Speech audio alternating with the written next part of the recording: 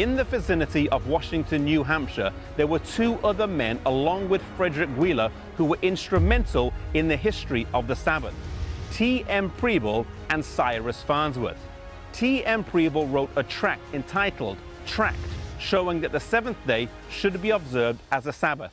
This tract was very influential, for it found its way to Parrot Hill, Maine, and also to the home of Joseph Bates. Bates read it and was convinced of it, but wanted to investigate further.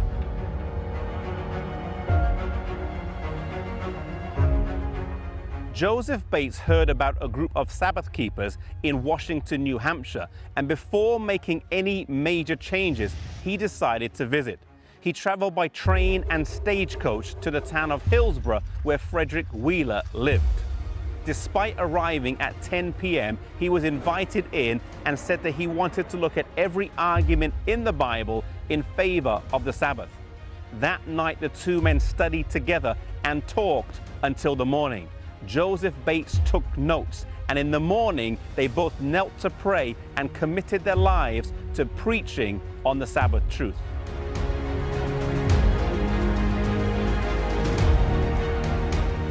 The next day, the two men traveled 12 miles to the home of Cyrus Farnsworth. There, on a warm day, in the front garden under the maple trees, Frederick Wheeler and Cyrus Farnsworth continued Joseph Bates' crash course on the Sabbath.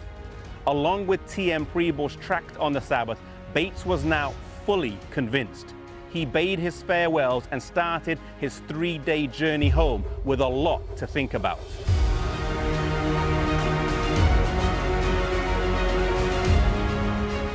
Arriving back in Fairhaven, he was walking home from the train depot when he met his neighbor, James Madison Monroe Hall, as he was crossing the bridge from New Bedford to Fairhaven. Bates was greeted with the question, "What's the news, Captain Bates?" To which he responded, "The news is that the seventh day is the Sabbath." After a short conversation, Bates arranged to meet with Mr. Hall and the other Advent believers to study this subject out. By the next Sabbath, Mr. Hall was a Sabbath keeper and his wife the week after.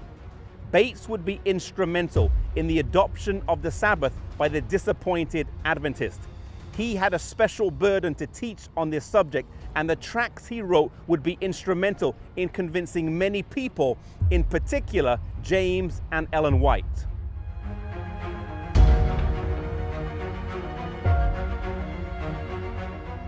Joseph Bates was at home writing when his wife came in and said she needed some more flour to finish the baking.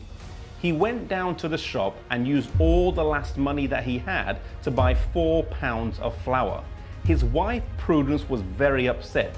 Firstly, that he had used all the money that they had, and secondly, that he only had enough to buy 4 pounds of flour. She asked him what he was going to do, to which he responded he was going to write a book on the Sabbath and spread it to the world. About half an hour later, he was impressed to go to the post office, and when he arrived, there was a letter for him. He didn't have enough money to even pay for the postage, but asked the postmaster if he would open it. When he did, he found there was a $10 bill inside, and he used this money to buy a more generous supply of groceries and also to arrange for the printing of his next tract.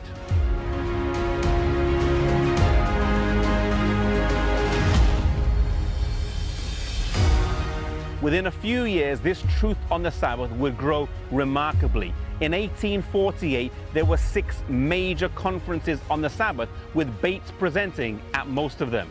After the great disappointment of 1844 and the scattering that the various winds of doctrine would cause after this, God was using this truth to gather his people around. Proverbs 4 verse 18 says that the path of the just is as a shining light that shines ever brighter unto the perfect day. God was slowly leading his people back to a full understanding of his word. May we follow God as he leads us day by day and step by step.